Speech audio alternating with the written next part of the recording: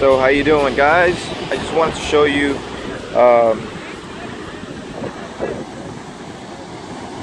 how we doing. I just wanted to show you how I do, or what I use to make a fertilizer at home. This is seagrass. Forgot the name of it.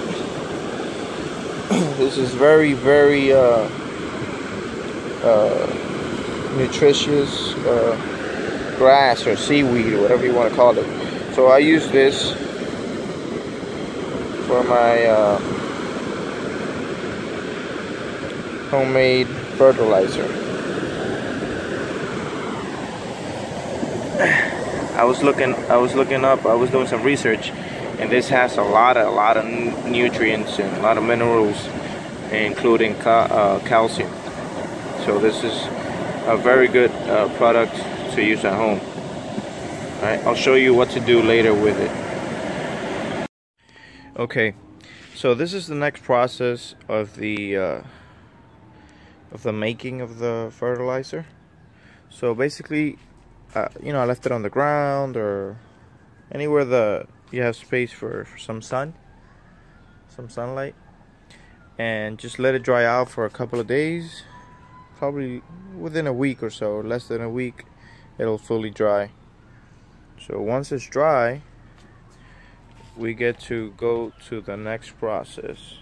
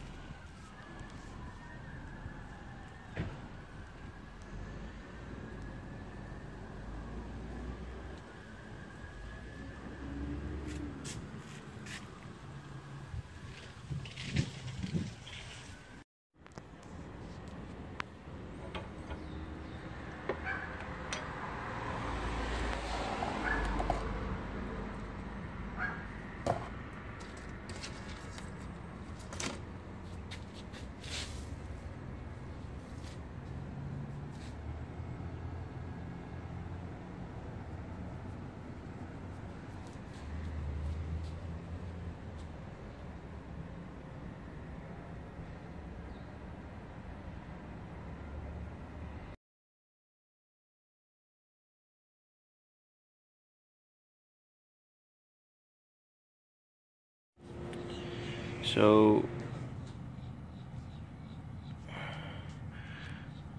this here is the final product of my seaweed fertilizer. Okay. So what I basically do is I just go to the beach, get some like trash bags full of seaweed or seagrass. Bring it over to the house, put it in under the sun so it dries up, and then I use my coffee grinder and turn it into a powder like that. To enhance also the content here, nutritional content, I add eggshells to it. So basically I mix them both together, and there's lots of nutritional value here. So you see what I do, if I'm gonna plant, I'll just I'll mix it up in the soil like that. Mix it up, whatever. Put in the first inch or 2 inches of the soil, and then just add water to it and plant the seeds. Or if the plant is like in a container or on the ground, I just add it to the container, sprinkle a little bit on it, and add a bit of water, and it works the same. So the fertilizer that I use here is basically this right now. You see that's radish over there, a little bit of lettuce. I use azomite, but I use azomite when I'm planting them, so I add it to the ground and all that, to the dirt. But you know, the weekly fertilizer is this. This is what I use. It's cheaper. I don't have to buy it. I don't have to spend any money on it. The eggshells, I get it from my house because I eat a lot of boiled eggs. The white part, so the shells, I use them. And you know, the members of the house also eat eggs as well. So, and I get a few from my local bakery. But this is very great because, you know, there's a lot of it, and actually people don't want it on the beach, and you kind of like a mutual benefit, right? Because you're taking it from the beach.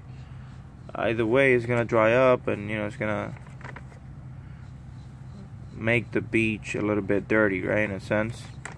And you could take that, you know, bring it over to your house and dry it up. What you can also do is, instead of making it into like powder like, you can also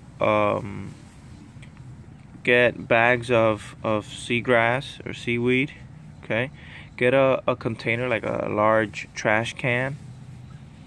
Make sure you cut the seaweed into pieces, into chunks, or just shred it apart and add water to it. Add a bit of water, and you can add like a handful of azomite to the whole container, right, to the water. And just let it sit there for a couple of days, and just use the water. Use the water as a liquid fertilizer. And that's what I'm gonna be showing you guys later on in a couple of days.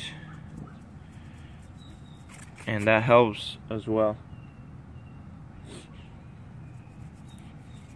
So that's it, guys. I just wanted to show you the basic and cheap and highly nutritious fertilizer that I use for my plants in my garden. It's very small, but it keeps me entertained, and I get a lot of fruits from it, and veggies.